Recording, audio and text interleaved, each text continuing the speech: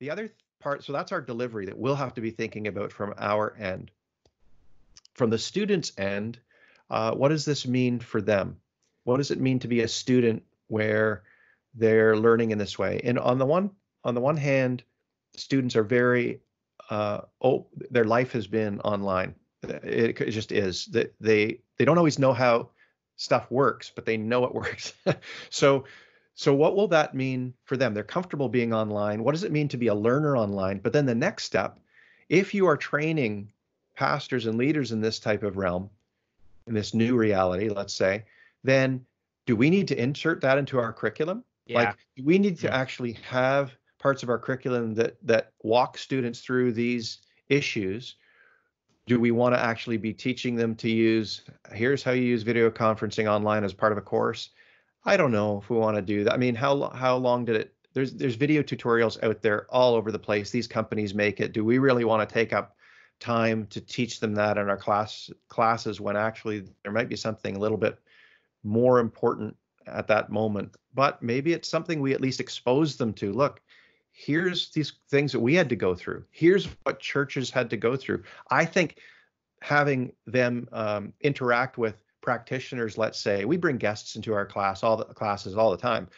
Having conversations with our pastors out there in some of our courses about what did it mean when you were faced with, wait a minute, this Sunday, nobody's allowed to come to this building, and having our students face those realities. There's always that famous question that comes out, or rather, sometimes it's an assertion, well, Bible college never prepared me for this.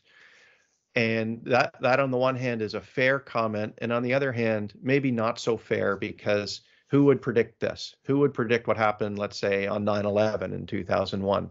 We can't anticipate those types of things. And I've tried to communicate in other places.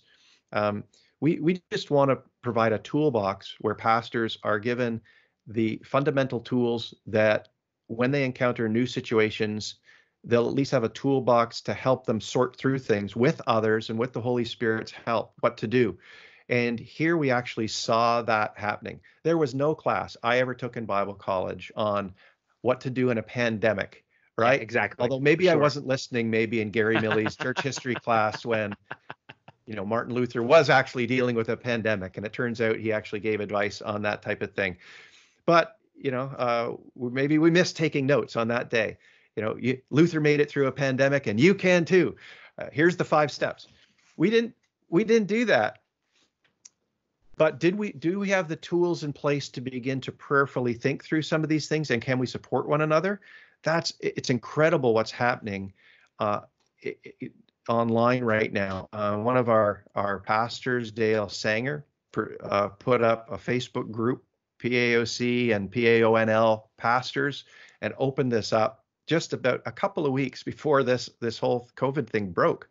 And what a blessing it's been. We have now, last count I looked, this was a couple of days ago, it was like 536, and I'm sure it's grown past then. That's a huge number of our credential holders online. And he said, I set up this group just so we can encourage one another, provide ideas. And man, has that taken off. Like, people are able to share their hearts. This has been a rough week this week. I don't know what to do. How do you turn on this machine? From everything from real technical stuff to, how do I help my staff? And people are helping each other. It's just provided this forum. And so it's amazing what's going on. And that help and that support of one another is, I think we're prepared for that, to do that. That's going to help us as we manage these situations that we never expected it to look exactly like this. And yet we do have those tools in place. We do know who to look to, and the trust level, I think, has just gone through the roof on people encouraging one another, offering things, sharing what didn't work. I mean, just the transparency there, even to just share with 500 people. I don't know what I'm doing this week. How do you do this? And to know it's a safe place. There's amazing things going on within. These are things God is doing in the midst of all this, and they're really very spiritually healthy things. And so that's what we want to keep up. And the Bible College wants to be a part of that. And I know probably our other colleges do as well. And it's amazing to belong to a fellowship where that type of thing is going on.